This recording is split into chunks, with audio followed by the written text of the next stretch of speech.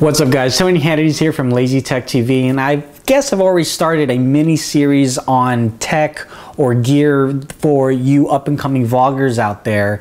And today we're going to talk about a tripod, and not just any old tripod, the iStabilizer sypderFlex. It's pretty cool. Stay tuned.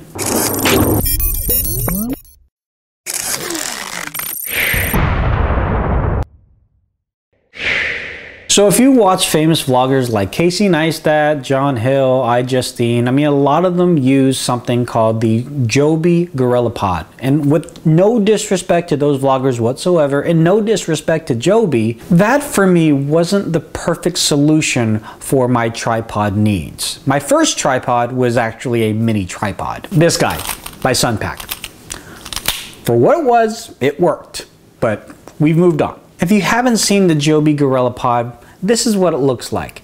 Every little bit can be articulated so you can have the camera at the end positioned in such a way, whatever position you want it to be. And that sounds great, but there's too many moving pieces that can break. And with the iStabilizer sypderFlex, that solves all the issues.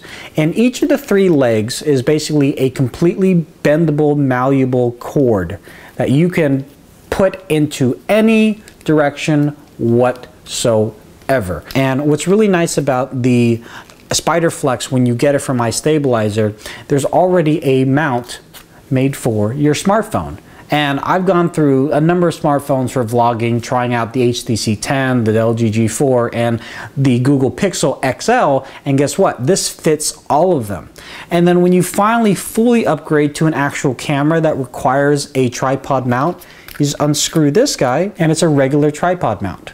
And for you vloggers out there, or for you individuals out there that just want to use a GoPro, they actually come with a GoPro adapter. So pretty much the guys from iStabilizer have thought of almost everything.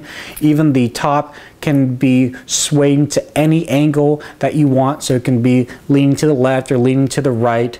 It is very lightweight. It's not too top heavy. One of the greatest things about this kind of material, this rubberized material that's in each of the legs, there's a lot of grip. We've been getting a lot of rain in the past few days here in California, which is weird, this water falling from the sky. But in any event, being in the rain with my camera, which I don't recommend, but when you do, this won't fall out of your hands. It's really nice to have that kind of feature. But the sypderFlex doesn't come with its own faults. This little housing here is plastic. So over time, I can definitely imagine that one of the legs is gonna fall out. And I've seen this with the Joby GorillaPod, and that one's a much more quote-unquote upscale, or at least more expensive tripod. And if it's gonna fall out there, I can definitely see it falling out here because of how this plastic housing can be over time.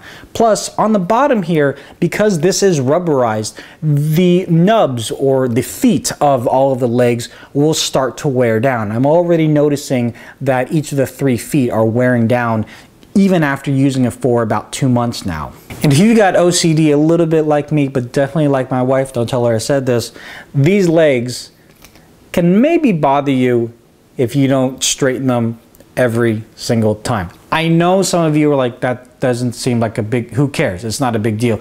Well, it kind of is if you need perfectly straight legs to make sure that your camera is perfectly level to the ground.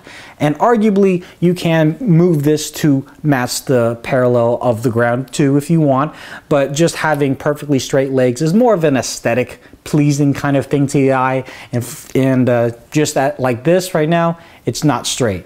I don't care, but I know some people will. And speaking about being level to the ground, I know there's some cameras that had gyroscopes and accelerometers to let you know if it is actually level to the ground, but it would be nice just to have on the actual iStabilizer itself some sort of bubble level, maybe the circle one, something, so you can eyeball it without having to use the digital tools inside the camera. So for the fact it comes with pretty much everything you need starting out, you've got the tripod, you've got the mobile mount, you've got the adapter for the GoPro, you have almost everything you would need for a mobile tripod. So take a look at that iStabilizer.com. I highly recommend it. I put my stamp of approval on it.